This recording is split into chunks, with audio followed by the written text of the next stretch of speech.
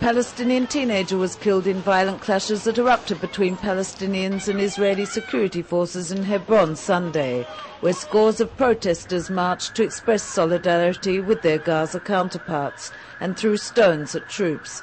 Palestinians protested in other West Bank cities, including Jenin.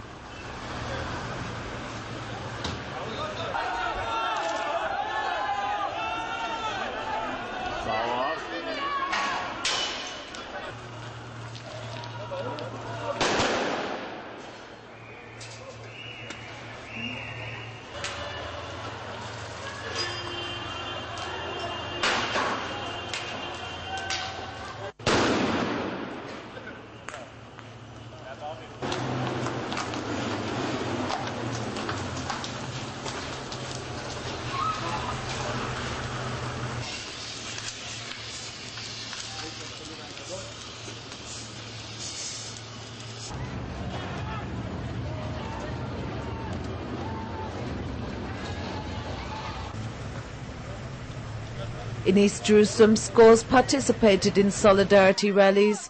Police detained 4 Arab youths who were suspected of threatening shop owners who failed to close their businesses.